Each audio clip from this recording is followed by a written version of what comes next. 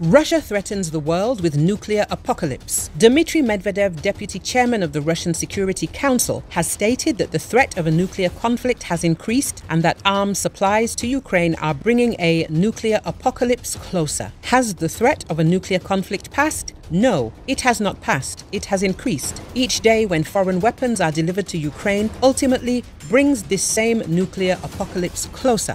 I have the feeling that until a certain point in time, they did not believe in and did not see the extent of Russia's determination or the determination of its president or the supreme commander to do what we did. And they miscalculated. The consequences are much more complicated than they could have been if they had signed a document with us in December. Medvedev published on Telegram. Medvedev was probably referring to the agreement proposed by the Russian Federation in December 2021 on the non-expansion of NATO and the pushing back of the alliance's borders to the situation as of 1997.